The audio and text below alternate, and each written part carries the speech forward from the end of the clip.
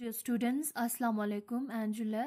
Today we are going to discuss a very important topic from grammar portion, that is narration.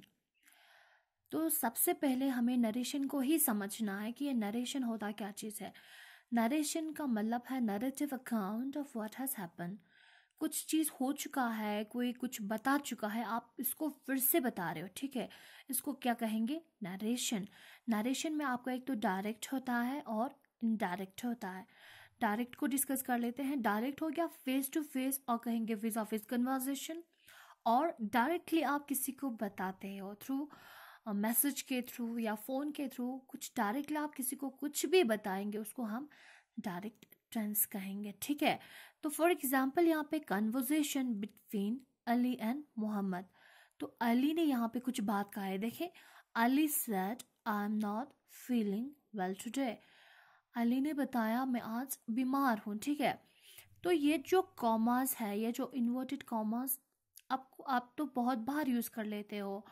कोई भी subject हो, science का हो, कुछ हो, मतलब आर्ट्स का भी हो, तो आप कभी according to Plato, according to Darwin, according to Aristotle करके फिर आप कुछ वर्ड्स इन्वर्टेड कॉमास में लिखते हो। क्यों लिखते हो? क्योंकि आप उसको बिना अल्टर किए हुए, बिना चेंज किए हुए, जैसा उस बंदे ने बोला है आप उसको वहाँ पे लिख देते हो, तो इसलिए आप इसको कहाँ रखते हो? कॉमास के बीच में। वैसे ही अली ने जैसा बोला हमने बिना चेंज किए हुए इनको यहाँ पे लिख दिया है, इसलिए हमने इसको किस में रखा है? कॉमर्स में रख दिया है, ठीक है। हम डिस्कस कर लेते हैं। इनडायरेक्ट में अली ने मोहम्मद को बताया था कि मैं बीमार हूँ। अब ये जो मोहम्मद है जाके किसको बता रहा है? आमिर को बता रहा है। किसके बारे में? अली के बारे में बता रहे हैं। अब इनमें थोड़ा सा तो चेंज होगा ना। देखिए, अली ने बोला था, Ali said I am not feeling well today, किसको? मोहम्मद को बताया था। अब मोहम्मद जाके आमिर को उसका बात बता रहे हैं अली का, तो कैसे बोलेंगे? Ali sad that. दैट आपको पता है कि ये जो इन्वर्टेड जो कॉमास है इसके बारे में हमने इसके वो रिप्लेस किया है किससे? दैट से। He was not feeling well that day. तो टुडे का दैट डे आएगा। कुछ वर्ड्स मैं आपको लास्ट में बताऊंगी, वो आपको देख लेने हैं, ठीक है। तो नरेशन में मेनली आपको दो चीज़ों का ख़ास ख्याल रखना है कि नरेशन में आपके पास दो पार्ट्स होता है। एक तो रिपोर्टिंग वर्ब होता है, दूसरा रिपोर्टेड स्पीच होता है, ठीक है। स्पीच का मतलब स्टेटमेंट, जो कुछ कहा है जो इन्वर्टेड कॉमास के बीच में है वो रिपोर्टेड स्पीच है।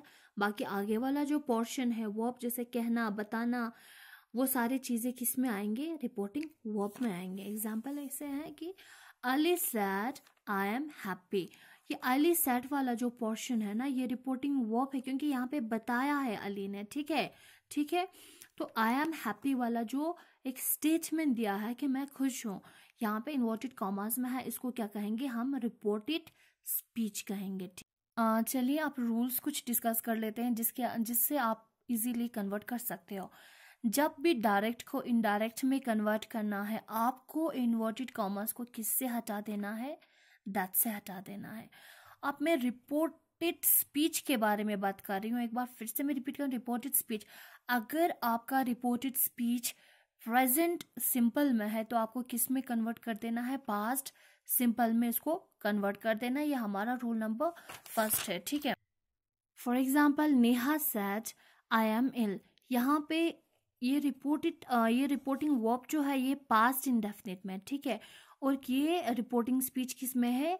प्रेजेंट इंडेफिनिट में है। तो रूल नंबर फर्स्ट के अकॉर्डिंग हमें इसको किस में कन्वर्ट करना है? इसको भी पास्ट इंडेफिनिट में कन्वर्ट कर देना है। तो कैसे लिखेंगे? Neha said that she was ill. यहाँ पे आई को हमने शी लगा दिया क्योंकि नेहा है। सब्जेक्ट को आप देखेंगे पहले चेंज करने से पहले, अगर यहाँ पे कोई मेल होता तो हम यहाँ पे ही लगा देते, ठीक है। They said we play football, तो they said that they played football. Second form आता है पास्ट इंडेफिनिट में। अगर कन्वर्ट कर लेते हो प्रेजेंट को पास्ट में तो सेकंड फॉर्म में प्ले का प्लेड आ जाएंगे, ठीक है। अब रूल नंबर सेकंड जो है यूनिवर्सल ट्रूथ्स के बारे में।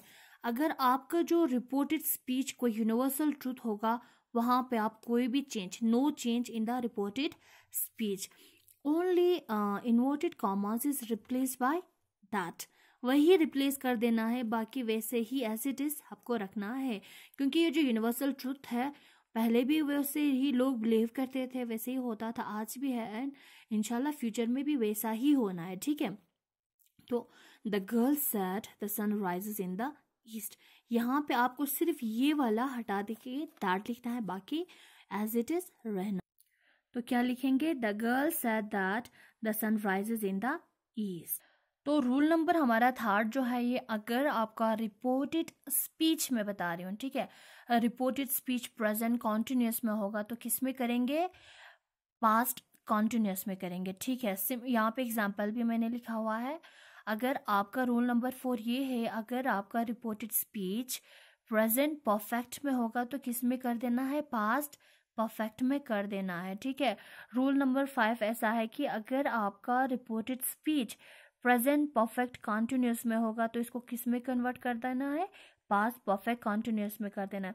एक बार मैं फिर से रिपीट करती हूँ कि ये जो हमारा रिपोर्टेड वर्ब ऑलरेडी पास्ट में है, तो हमारा बात चल रहा है कि रिपोर्टिंग स्पीच अगर प्रेजेंट में है तो पास्ट में कर देना है, कॉन्टिन्यूस में है तो पास्ट कॉन्टिन्यूस में। ये सारे रूल्स मैं आपको बता चुकी हूँ।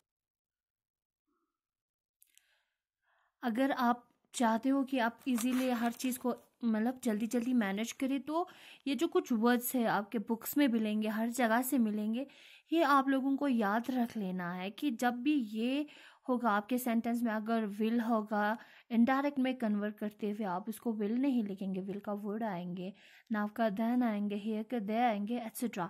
बहुत है, अभी जो इम्पोर्टेंट है मैंने सिर्फ वही डिस्कस कर लिया है, ठीक है। Okay, so that's all for today, thank you.